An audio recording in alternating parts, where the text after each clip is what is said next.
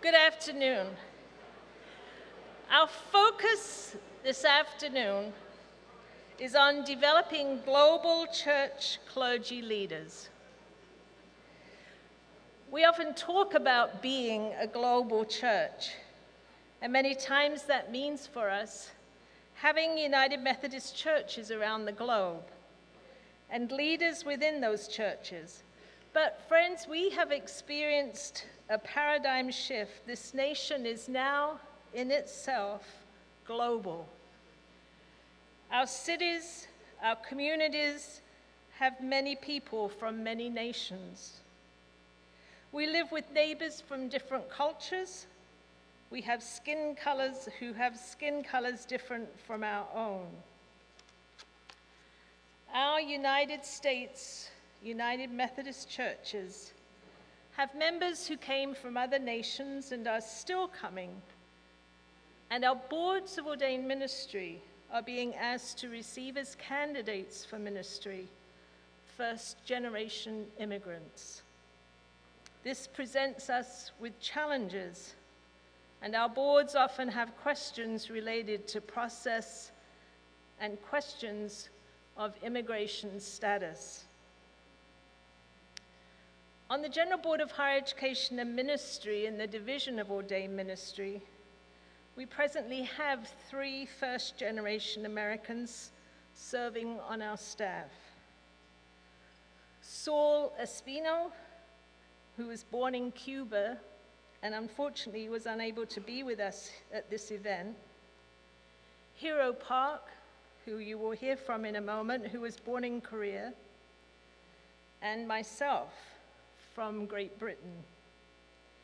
And you have heard today that one of our new members of staff, an AU graduate, is coming to us from Angola. Each of us has had very different experiences coming to this country.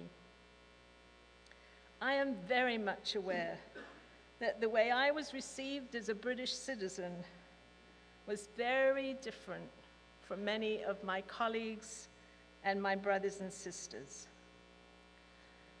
My husband and I came to the United States 42 years ago now. He came as a seminary student,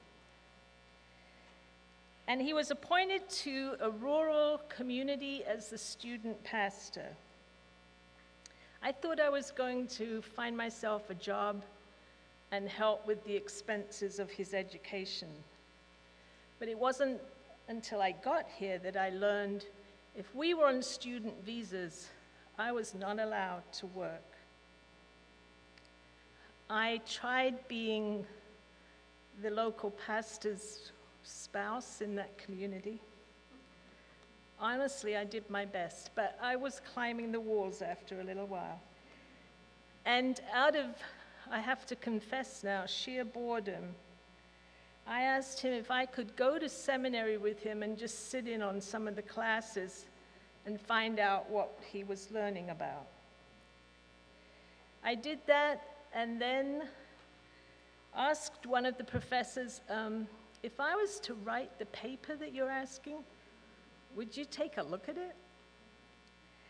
And that professor welcomed me and said yes. And well, the short story of that is that after several months, the seminary came to me and said, we found a scholarship, register as a student. That led to people seeing a potential in me that I am very grateful that they saw. That now, some 40-some years later, after serving in local churches for over 20 years, and then now at the Board of Ordained Ministry, the General Board of Ordained Ministry, I'm in my 12th year. I am grateful for those who welcomed me into this country to which I became a citizen.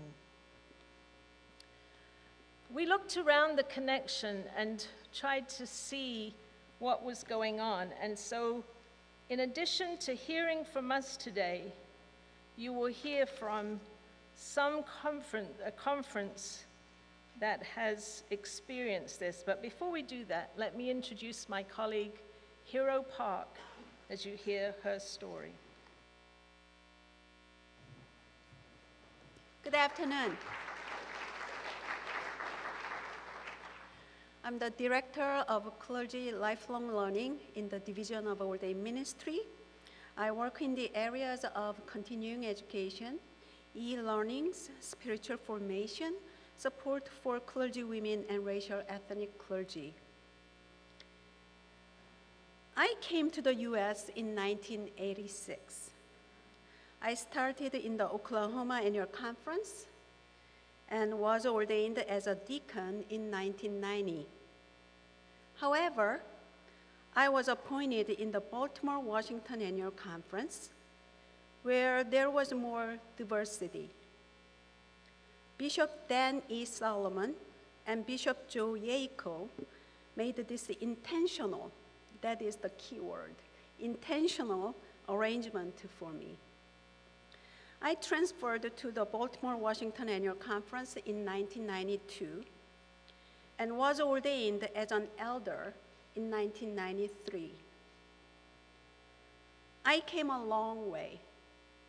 Anita's case, at least she was able to speak language.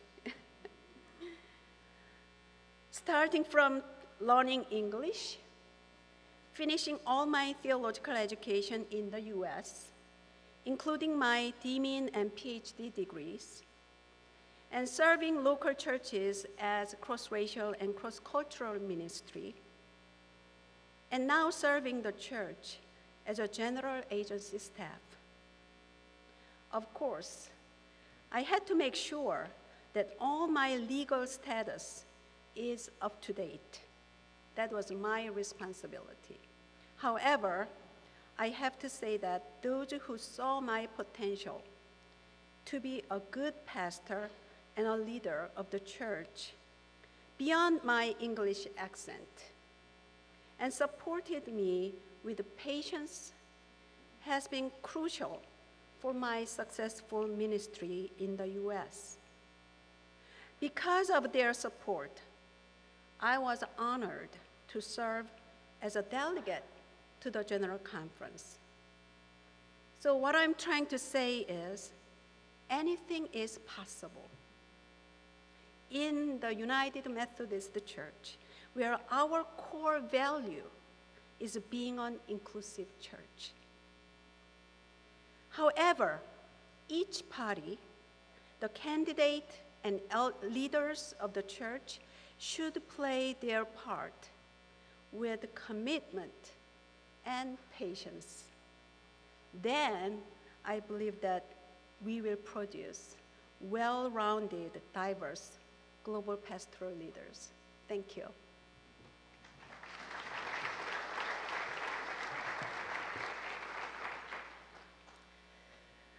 The Northern Illinois Conference has experience in receiving many persons as first-generation immigrants, and so we're looking to them this afternoon to share their experience with us.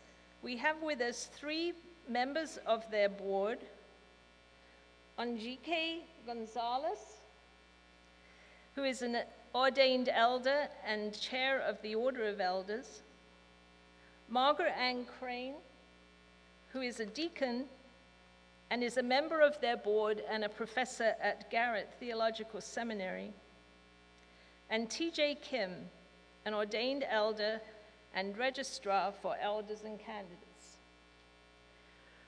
They have come willing to share their experience of receiving immigrants, and we have given them a kind of list of points that we hope they will take a look at, which they have graciously done. And so we're going to look at some of the issues that you will face as they faced when dealing with first-generation immigrants. Thank you.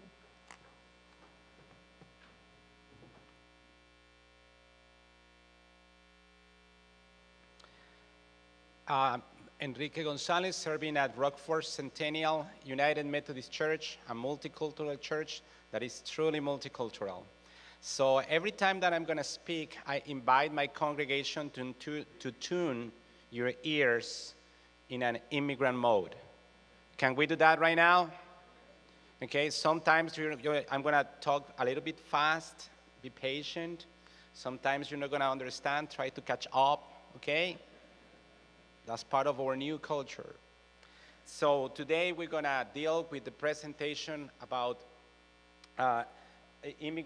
developing global church with clergy leaders, and we're going to divide it in two pieces. We're going to talk first about the immigrant candidates, and after that we're going to talk about the interview process. Many of the things that were arise during our conversations and questions that were raised to specifically the Northern Illinois Conference Board of Ordained Ministry are trying to be answered through this presentation. That means that many of the things that you're about to see are practices of the Northern Illinois Conference, and is part of the process not only of the Board of Ordained Ministry, but also of the Episcopal Office as well. Let's begin with this presentation. Very good. When we have immigrant candidates, one of the things that we have to assume is that these candidates are not a possibility. There are real people, and there are an opportunity. And because of this, so many times it happens that when we hear or see or interview or talk about a candidate that is coming from the outside, overseas, we say, oh, okay, let's give it a try. Let's see what happens. And that's not the way that we are seeing it right now in the place where we exercise ministry in the Northern Illinois Conference. We require a commitment from the conference to engage in the process of recruiting, bringing, training, nurture, and deploy immigrant candidates. And it does require a commitment of the conference. We are already, as many of you can experience, living in a global church within the United States. You can say, oh, well, but because you live in Chicago, you can experience that. And brothers and sisters, I have been a consultant with the Hispanic ministries in the National Plan for Hispanic Ministries, and I have witnessed complete towns, Nebraska, Kansas, which are completely multicultural and multilingual. So this is not only on the metropolitan areas. When the decisions that our conference has made about immigrant candidates, we have made a decision that the immigrant process before the Department of Homeland Security is going to be run through the Episcopal Office, in this case through the assistant of the bishop. We also decide, and this is when recommendations start to come up for each one of your conferences, we decide that the process for application of visas and granting work permits and permanent residence is going to be a centralized process. That means it's going to be run just by one entity, in this case, the Episcopal Office. No local churches, no districts. Again, repeating, no local churches, no districts in the conference label. And we're going to touch base about that in a minute. The conference becomes the sponsoring entity in the eyes of the Department of Homeland Security. And remember this relationship when we have, before the immigration authorities, we have the figure of who's sponsor the immigrant. Well, the conference is the entity that becomes the sponsor of this particular immigrant. And in the eyes of the DHS, the immigrant belongs to that particular entity, which is the conference. Obviously, we don't do this because we are expert in filling papers, and I want to touch base and experience with you. I'm very glad that be one of those cases, and my beloved conference that received me here in the United States was the North Texas Conference, and all these guys say, whoa, whoa, whoa, over there. Yeah. When we did this process, Dr. Layton Farrell, the Dallas South District at that time, and I filled the papers in the best of our understanding, and we sent it to immigration, and it worked out. But it was not our job description, and we were not the persons indicated to do that. Don't do it again. Don't try it. There are immigration lawyers that are very capable and also very knowledgeable about any other detail that is very particular in each one of the countries where these immigrants are coming. Why not the district or local churches? Brothers and sisters, obviously, we are talking about open itinerancy. So to sponsor a candidate in one local church, it doesn't make any sense, because the sponsor church becomes pretty much the legal entity that is going to run the through process. Like, we're closing the doors to that immigrant candidate. So it is important. I understand that there are churches in your conferences that have more budget than the entire conference, and they can hire the people. That's okay. But at the same time, you are limiting the open itinerancy of that particular candidate. Number two, and this is, you have to pay real attention on this particular new policy from DHS, because the DHS found that it was a leaking of granting religious worker visas, then start to come to do site visits to the place, to the entity that is requesting the legal status. In this case, we have received in 77 Washington Street in the 18th floor, the 6 officials of the DHS in Chicago to meet with the bishop, and they know the discipline of the United Methodist Church, and they know who we are.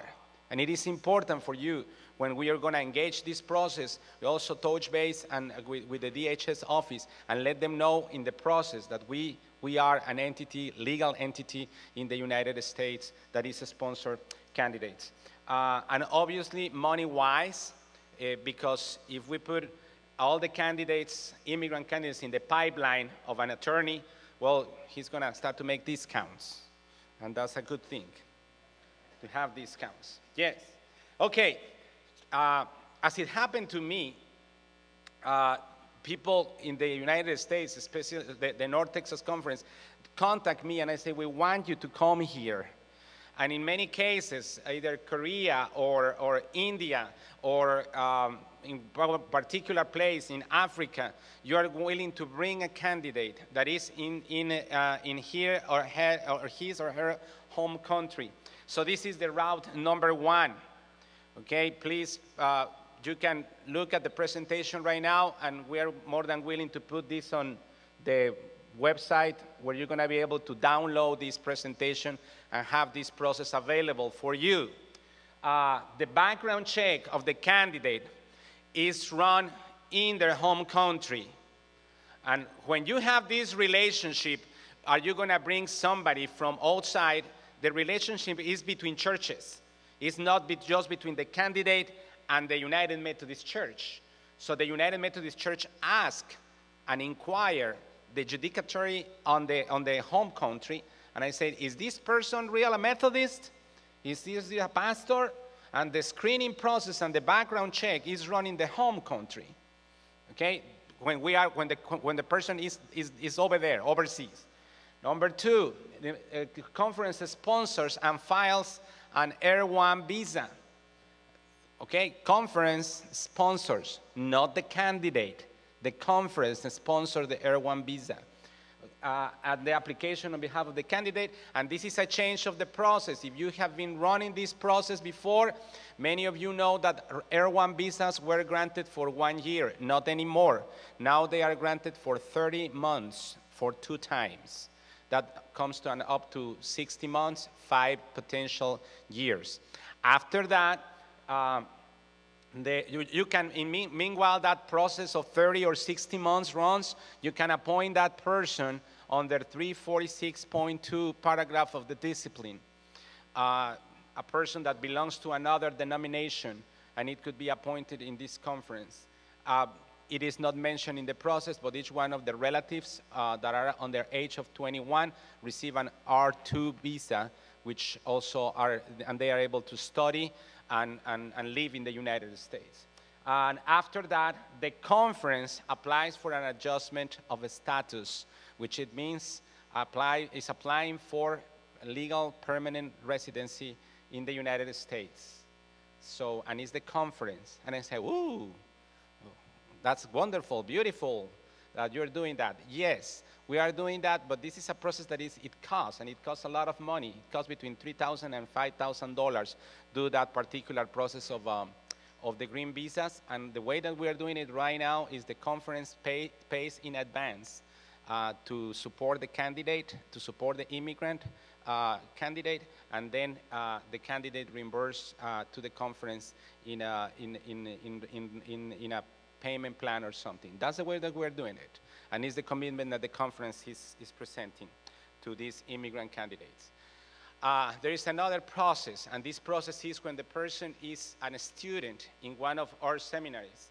That person is already in the United States. It has an F1 visa, and if it does have an F1 visa, the background check is not run in the home country, it's run here through with the Social Security number that that particular student has. The student may receive an appointment under the provision on an OPT, which is in the framework of the F1 visa. That particular person can do practical training. That's what PT means. And he doesn't have to apply for more status. They can do it under that provision. After graduation, the person has to apply for an R1 visa and run the process that I just explained a few minutes ago in the slide, in the previous slide. Well, enough with these particular processes. We're gonna have a time to make questions and answers, and there are more things that we want to offer in this particular possibility of bringing immigrant candidates and run these application processes. Also in the website, we're gonna put in PDF format all the information that is coming from the DHS regarding all the documentation that you have to have for these particular candidates. Well, let's move to a second thought, and I'm gonna pass this presentation to my two colleagues here. Radical hospitality for the interview process. And this part of the radical hospitality that we practice in the Northern Illinois Conference is based on three aspects: the diversity on the board of ordained ministry, cultural sensitivity in the candidacy process, and a third and very important point, not assumptions or prejudice in our candidates. And with this, Mary Ann, please continue with this conversation.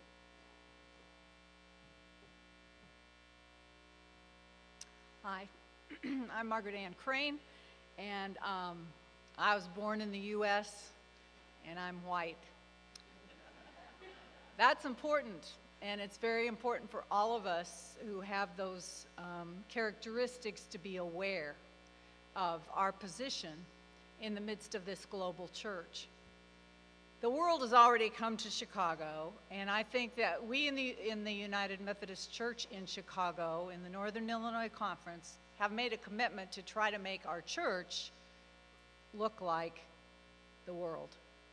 And so you will find that commitment to diversity in our leadership in the conference, in the people we elect to general conference and jurisdictional conference, and on our board of ordained ministry.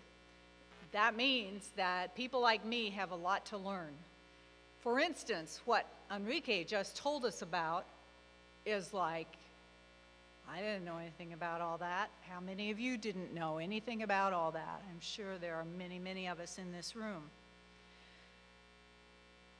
So I've learned, I guess, by being taught so well by my colleagues in the Northern Illinois Conference, that I need to learn to listen with my heart as well as my head, particularly when I meet someone whose first language is not English. I need to learn to hear the giftedness and the call in the midst of a person who is struggling to find the English words. My students have many nuanced, sophisticated ideas that they cannot always express fully in English. So we need to go back and forth until both of us are thinking about the same things. But at the same time, and I hear your wheels turning, We have to balance the needs of the United Methodist Church in Northern Illinois, and we have a lot of Anglo congregations who may not have much experience with persons from other cultures. I want to tell you a couple little stories just briefly that to me are emblematic of the things I've needed to learn over the years. At the moment, I have a small group of people that I'm mentoring in the candidacy process, candidacy level. And one of them is a new immigrant to the United States. She's from Korea. And another one is a woman who has been in the U.S. for quite a while, but is also Korean. She grew up in Korea, but she's been in the U.S. maybe for 20 years. And we were chatting about this and that, and about where we bump up against sexism as women in the church. Yes, that still exists too. And the one who had been here for 20 years, suddenly, in the middle of the conversation, turns to the other one and she says, "You know, they make their beds differently than we do." And that to me was just, you know, a sign of what are the things that are different about us that I don't even know? And how do I make a space to find out? And a space so that the person who didn't know that her bed was made differently than mine, and I can talk about that in a space where neither one of us is judging the other, since it's not really probably a matter for judgment, simply what we're used to. At the same time, I think it's very important for me to tell the truth in that mentoring setting, to say, you know, it's very likely you're going to be appointed to a congregation of people who don't look like you and don't speak Korean. So you're going to need to be prepared for that. I can think of two situations lately, one of them for one of the mentees in this group I've been telling you about, where when she was interviewed by the district committee, they were very concerned that her English was she was still really struggling a lot with English, and they want her to become more fluent. So they made suggestions as to things she could do to help her become more fluent. The other thing we were really concerned about at the district committee, I was there as a mentor, so I was just listening. Yeah, I know. I was just listening. But they said she needs some experience in an Anglo congregation, because so often it's a Korean congregation that will give a job to these students and support them as they're making their way through seminary. And one of the people on the DCOM said, "I would be pleased to have her do her field education this year in my church, and I will make sure she gets experiences that she needs to have with the Anglo congregation." People are stepping up to do things like that, and that is hospitable. That's radical hospitality. Oh yeah, I have to look over here. Enrique told me this, and then I forgot. What's here on our laptop is not what's on your screens. So on our Board of Ordained Ministry, we do have a lot of ethnic diversity and cultural diversity and racial diversity and gender diversity. And we try to be really careful as we try to move beyond the language barrier, then to listen with our hearts as well as our heads. And I might say with our spirits. The written material is sometimes not in smooth English. And we've been overlooking that, and I think now our district committees are going to be a little more insistent that people find a good English editor if they need it. That's okay. And that, but at the same time, we need to be sensitive to people for whom English is a second language. We try not to make assumptions.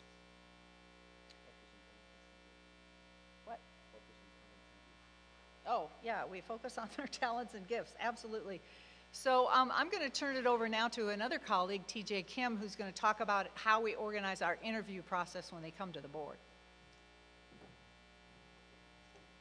Hello, my name is TJ Kim from Northern Illinois Conference. At our board, at the annual conference board, we, as it has been explained to you, try to provide radical hospitality. I think sometimes we get frustrated because that takes a lot of work. And sometimes we wonder, I mean, is it really worthwhile to do all that? For example, we try to make sure that if the ethnic minority person comes on to the board for interview, we make sure that there's at least one person in the interview team with the same ethnic background. So if it's a Korean candidate, then we'll make sure that we have at least one Korean person in that interview team. And it takes a lot of juggling, and I guess, you know, coming up with a team for those candidates, I mean, it takes a lot of work. But I've talked to some of the candidates who came before our board, and they say it sometimes, I mean, it really helps them. I was just talking to another person this afternoon, and he said sometimes it's intimidating to have another Korean in there because sometimes it's another Korean person who asks, you know, tougher question. When other team members, you know, try to be nice to this ethnic minority person, you know, this same ethnic minority person doesn't have to feel that, does not have that guilty feeling, so I end up asking tougher question. But the presence of that person psychologically is really helpful. And I think a lot of times also there's sometimes the language proficiency comes into play. I've heard that for Korean candidates to finish psychological testing, it takes about 5 hours when other candidates takes only 2.5 hours because, you know, they have to look up the dictionary. A lot of times they don't get the different nuances of the word, so they end up answering the question in a kind of wrong way. So the result comes up, and a lot of times they wonder, is this me or someone else? But during the interview process, when there's another Korean person is present, sometimes the question, if the candidate does not understand the different nuances of the word that was being used, it can be translated, I guess, more accurately. So, you know, in that regard, it's been helpful. And there were times when the person struggles with the language. I remember one time, it was a long time ago, this candidate, we're supposed to provide a video of his sermon, and his English was so poor that we could not understand that, and then the person was just fixed on the script. So we asked him to just preach in his own language, which is Korean, and then submit that video as well, because we wanted to see him, see how passionate he can be with the message that he was delivering. I don't think we do that anymore, but I think we try to sometimes go beyond what is required to provide that kind of hospitality, to really discern, you know, not his or her language proficiency, but God's calling to that person. As said earlier, if the written material isn't good, we don't really, we don't take that against the person for all the grammatical errors that the person made. We try to really see his or her theological views that he or she tried to express.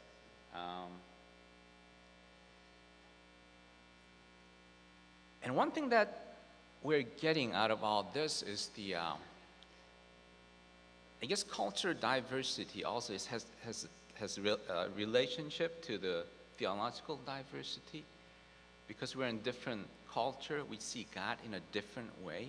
I think that's what we end up gaining.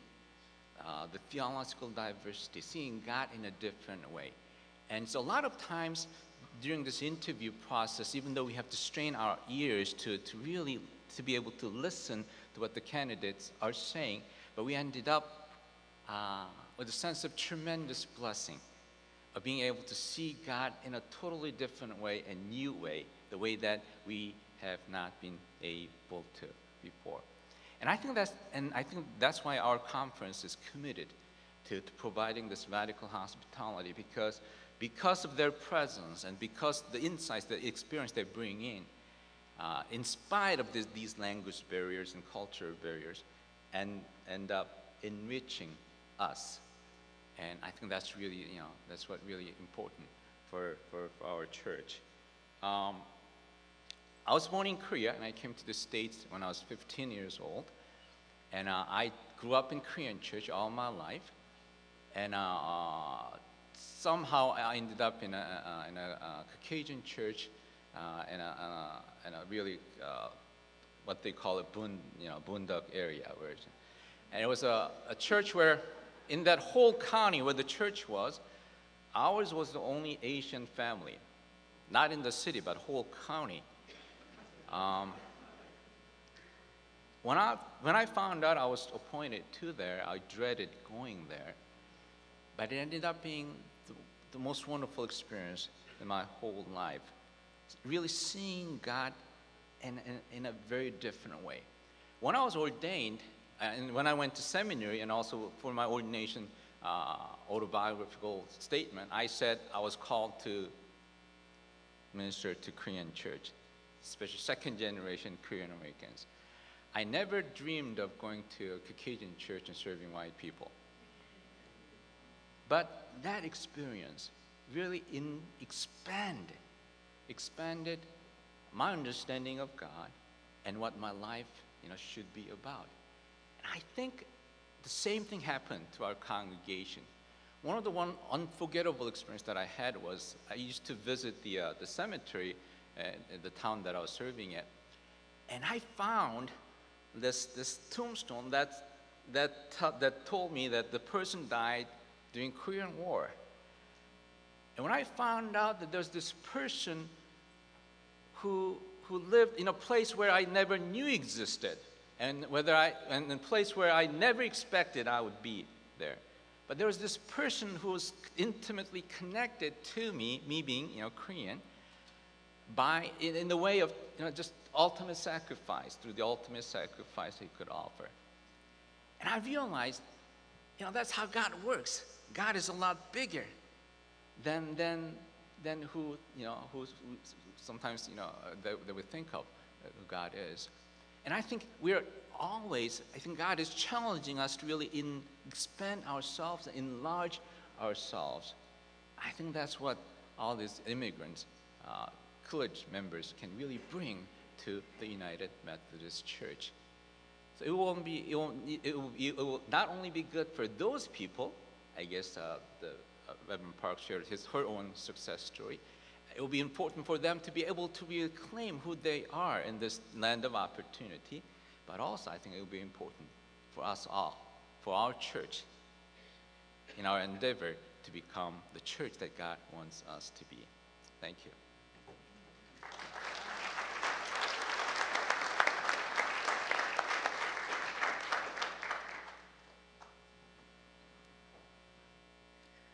We would like to give you time for some table discussion, and there are 3 questions that we had posed to the Northern Illinois Conference that they have answered from their perspective that we'd like to hear about your experience in your annual conference.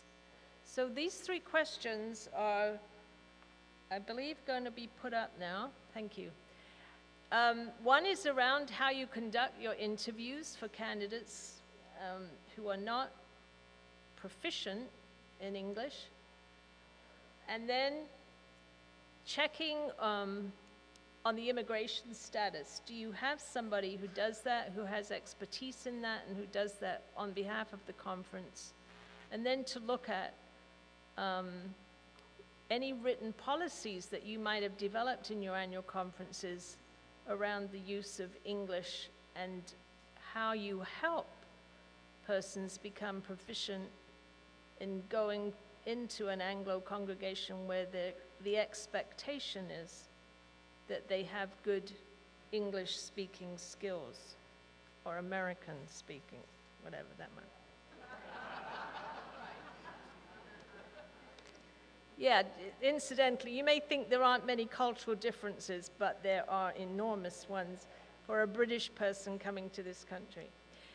Anyway, these are the questions we'd like you to discuss around your tables, and then if there are questions that you would like dealt with out of your conversation, there are pads on the table that you can take notes, And then we will have a time, we have 2 microphones here, we will have a time when you can ask back questions that you might have. So is that clear? Look at the 3 questions we've given you or other issues that it brought up through this presentation. Make some notes on there, and if you've got, then can form a question from your table. We will have an opportunity for you to ask those questions. So we will give you now 10 minutes to do this discussing at your table, and then we'll come back for a question time. Thank you. Okay, if you'd like to finish the sentence that you are speaking right now, we will then gather back as a group.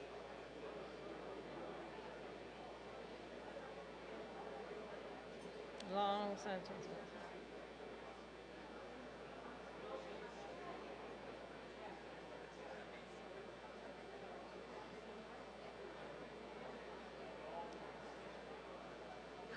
Okay, we have given you an opportunity to discuss this at your table and to maybe raise some other issues that were not raised and some questions that you might have. So we have 2 microphones on the floor here, one over this side, one over there. And if you have a question, if you would make your way to that microphone, we would be happy to hear that question. And if you have a specific person to whom you want to address the question, let us know. If not, we will see who would like to respond to it. Okay, over here, thank you.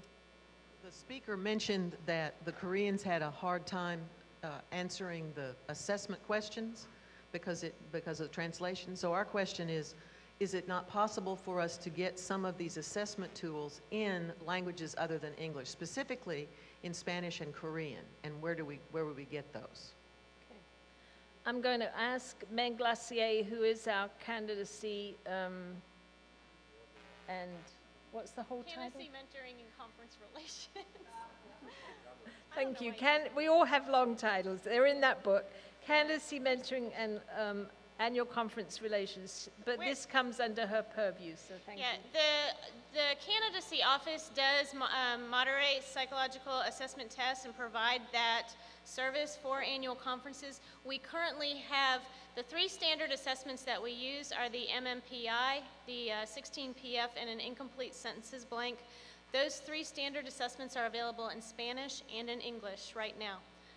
And we've been using them with Spanish language with a lot of success. We are researching the Korean language and working to make that available. We actually were in contact with our vendor service last week to talk about providing Korean, and I need to run this through with the Psychological Assessment Committee that I work with on this. So we are working on that, but English and Spanish are currently available. If you need a Spanish assessment, contact the candidacy office, and we'll be happy to help you. Yes.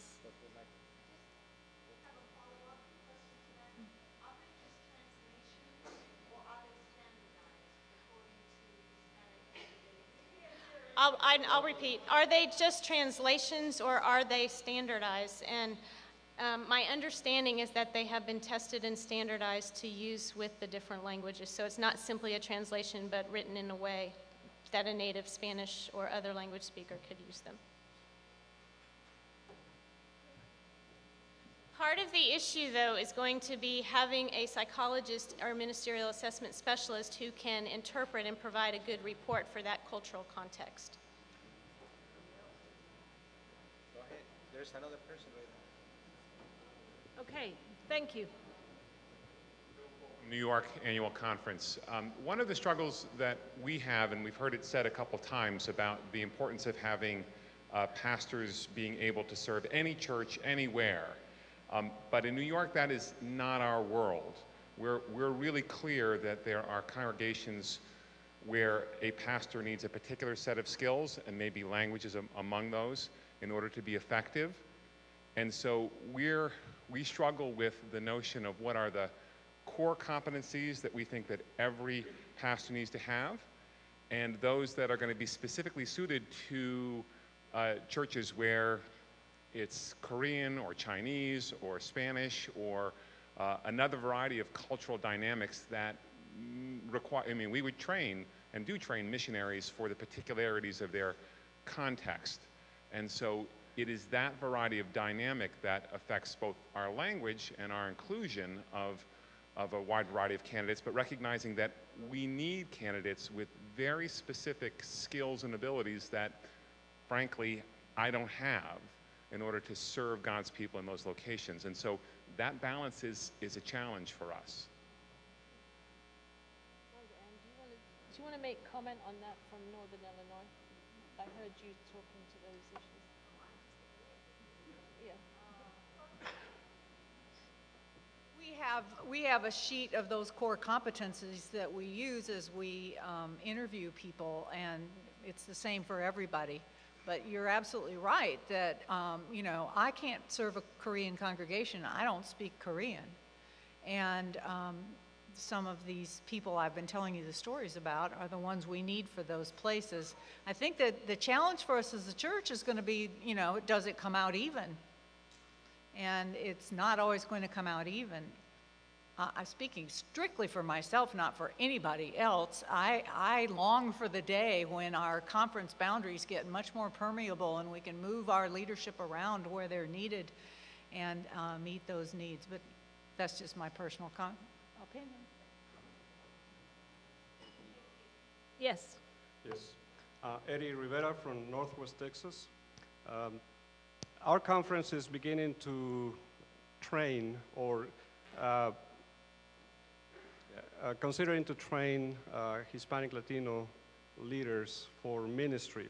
And there are other conferences that also are interested in this opportunity to provide equipping and training. Earlier today, we were asked the question if where would you utilize the $7 million for young clergy.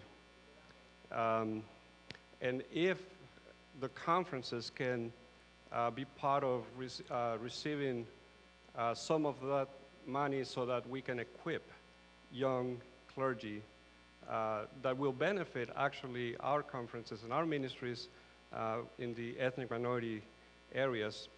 And so is that a possibility? If it is, how do we go about to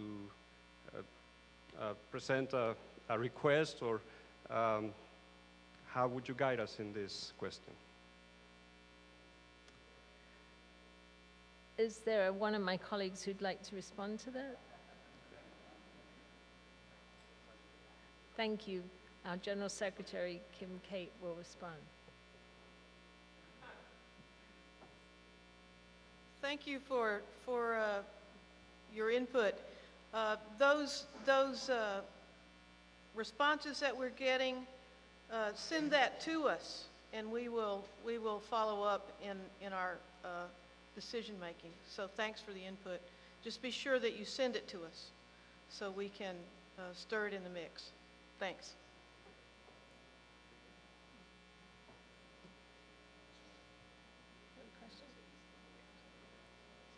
Okay, over here, another question.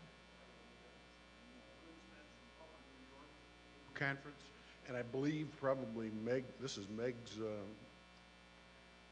bailiwick. I didn't happen to bring all of the application forms and all that with me. Doubt if anybody else did. Maybe Meg's got some on her laptop. And my memory is cloudy enough now because most of that is ancient history for me, but is there a point in the application process where an individual indicates that they are a U.S. citizen, or where, if there is not, what point in the process would it be appropriate for boards to inquire about that or about their immigration status so that we know that we're on the proper track?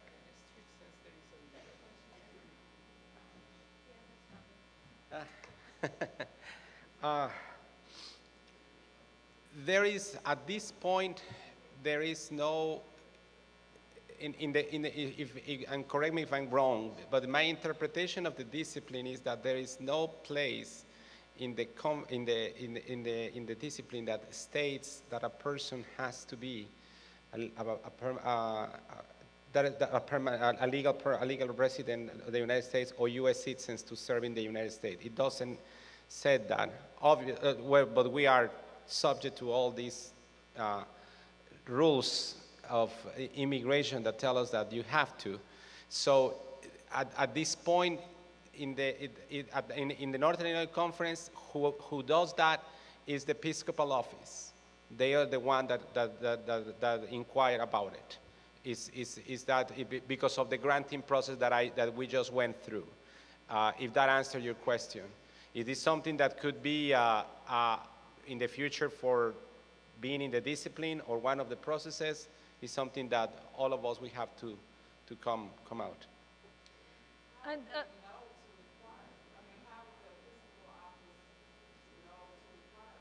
oh, because of the same process. Good question. Many of us. Well, this is not brothers and sisters. This is not an e-verify stuff. No, you know that e-verify. How many of you are familiar with e-verify? Man, I can't believe it. So, brothers and sisters, you live in the United States, you need to know this. So, E-Verify is the running process that the DHS is implementing to check that every other person is legal in the United States to work. So, and it's everywhere. Anyway, so E-Verify, you don't use E-Verify because when the person comes to apply in the immigrant process, through the immigrant process, before the DHS, is the DHS that the one that immediately answers that. It's the process itself, the one that inquires what is the status of the candidate. And if not, if the person says, I do have a social security number, is the background check, the one that it says if the person is legal or not. Is the background check through the company where your conference runs the background check. And I just want to add to that there is a great deal of difference between having a legal status and citizenship. My husband and I were here for many years as permanent residents with legal status. The question of whether one chooses to become or applies to become a United States citizen is a whole nother question. When you are up there and taking a vow to commit to another country and leave behind any strong association with another, that citizenship question is quite different. And in today's present atmosphere, the process is very long and very drawn out and can get extremely costly for persons. So I do think we need to be very much aware of what the different legal statuses are and what we're asking if we go to the citizenship question.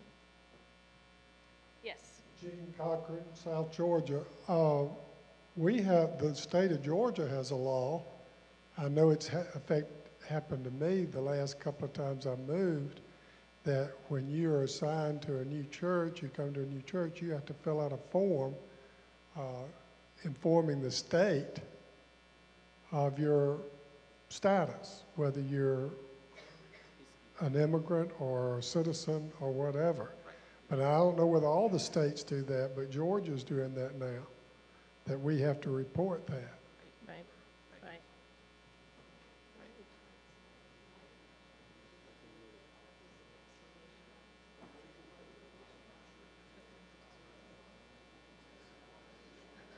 Okay, do we have other questions of anyone here or for General Board of Higher Education and Ministry? Then we thank you for your time to discuss these issues. And if you have further questions and if there are ways we can help you address those questions, we'll be very glad to do that. I'm going to call on my colleagues now to do some introductions. Yeah. Thank you.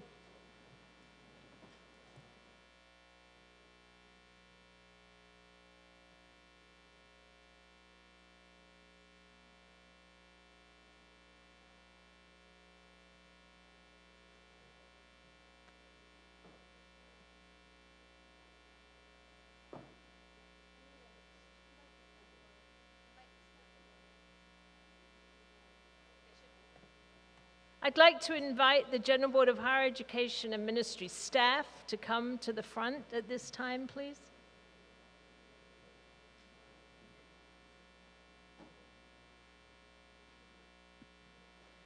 In your package, you have a directory of the GBHEM staff. We thought it was important that you be able to put faces with names. And so I'm not going to go into the job descriptions of all these persons. I'm Kim Cape. I'm the General Secretary. Meg Lassier, you've met. Anita Wood. Hero Park, you just saw a moment ago. Tom Carter. Rena Yoakum. It's right here. And Trip Lowry, you met earlier. There's Hero, Lori Hewlett. She's the one that keeps the wheels on the truck here. Was there someone else that we missed? Okay. Okay, great. Jean and Paula. So Jean Knox, Paula Gardner. These names are all in your booklet, so you can put faces with names. You'll know who you're talking to when you contact us. Thank you all.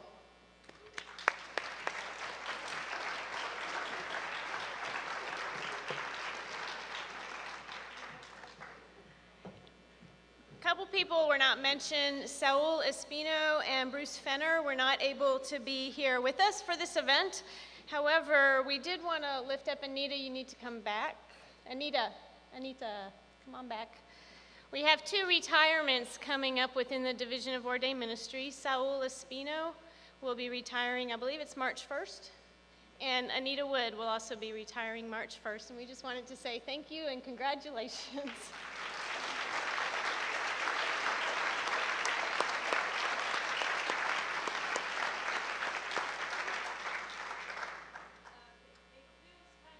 Strange to be congratulated when you retire, because it's kind of like, okay, congratulations on getting old. But I'm glad to be this age and still be alive and well.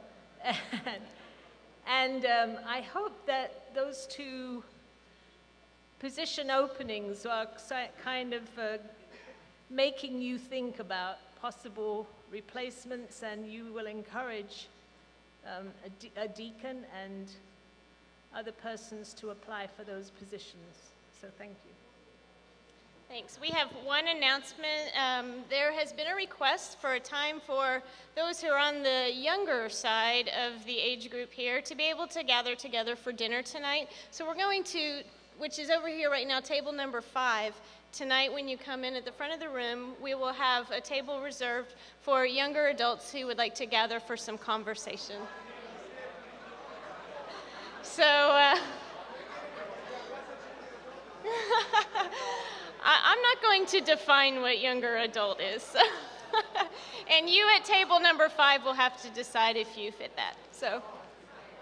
But thank you for your time today. We'll be on break now until the first workshop begins at 3:15.